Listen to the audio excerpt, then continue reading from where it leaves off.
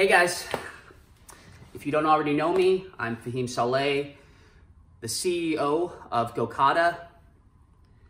I know I've been a little bit quiet as of recent events with the motorcycle transport ban in Lagos, but I've been trying to process it and figure out how I exactly want to speak on the topic.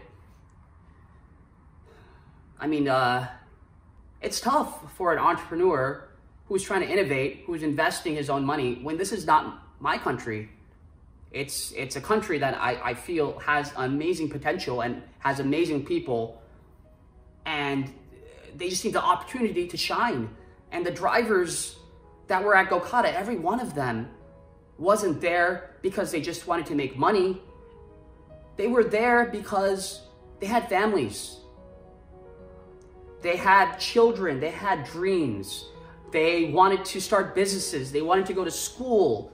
They had degrees already, but they couldn't find jobs.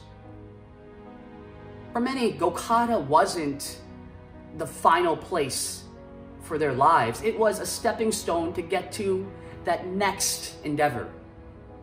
And we were hoping that a lot of these drivers wouldn't be drivers forever. We were hoping that we could place them in higher jobs within Gokada and create a beautiful community which was developing slowly, and it was really something that moved me to the point where I was okay putting all my money and all my effort in.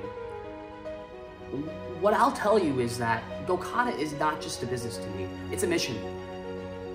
And every part of that mission was always being safe, providing jobs. We do things that nobody else did in the market at the time. We provided helmets that were DOT certified, Department of Transportation certified, US Department of Transportation certified, which means that if you get in a motorcycle accident with that helmet, that you are protected. We put Bluetooths on our helmets so drivers did not use their phones while they're on their motorcycles, so they could get directions through their Bluetooth headsets. We provided drivers with these high-end bikes that were 200 cc's, and we maintained the bikes, because a bike that is not well maintained could and is more likely to get in an accident. We trained our drivers extensively, and we monitored drivers through technology, as I said earlier, to understand which ones were the bad ones and eliminate them immediately. All this resulted in an accident rate that was well below 0.1%.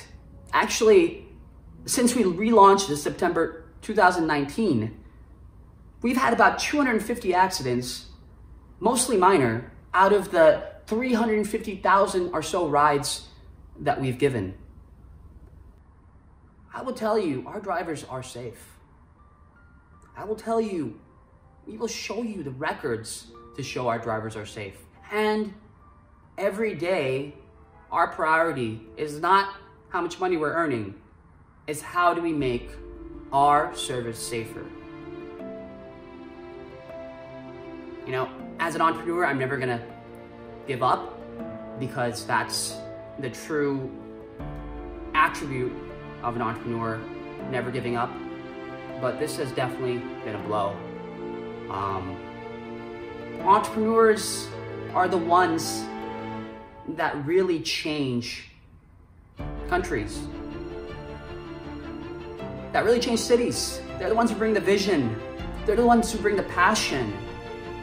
They're the ones who bring people together to make amazing things happen.